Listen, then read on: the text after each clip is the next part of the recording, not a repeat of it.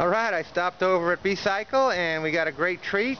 This Gekko Recumbent Trike that Ron did a BionX conversion on. And he was just folding it up, and I think they were all set and ready to load it, but I talked him into folding it back over again. So he did a nice BionX conversion.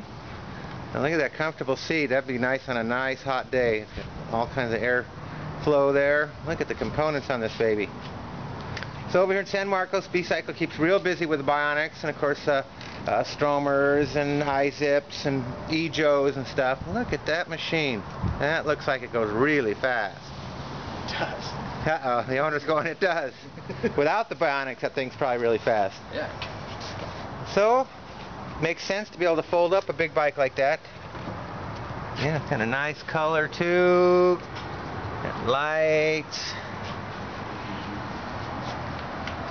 Got the emergency brake on now. So Gekko Recumbent Trike. That is sharp.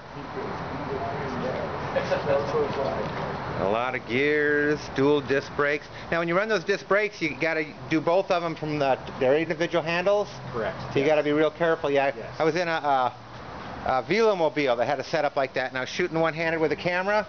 And I don't know, I hit the brakes a little harder than I wanted. Nothing bad happened, but I was like, yeah, you gotta be careful. You gotta modulate your own front brakes.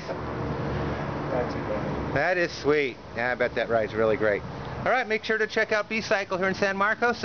You'll probably see them at my next seminar. It looks like it's gonna be May 28th. Probably bringing some stromers and who knows what all over there. Alright, well thanks for watching.